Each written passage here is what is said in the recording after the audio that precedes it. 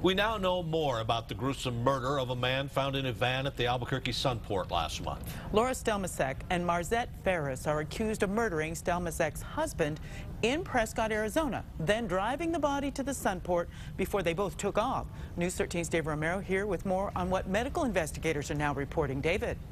Laura Stelmasek and Marzette Ferris were extradited from North Carolina to Prescott, Arizona last week. Craig Stelmasek's body was found in a van at the Sunport parking garage June 5th, and 9 days later, Laura Stelmasek and Ferris were arrested in North Carolina for the murder.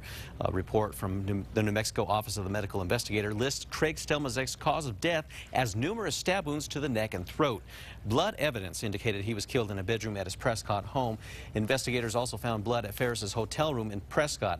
Police say there was a history of domestic violence in the Stelmasek home. Now, during one call, Craig Stelmasek told officers his wife was having an affair with Ferris. Investigators say Ferris actually called police back in December, telling them there was a domestic violence incident at the house. That prompted investigators to look at Ferris as a suspect. Deanna, back to you.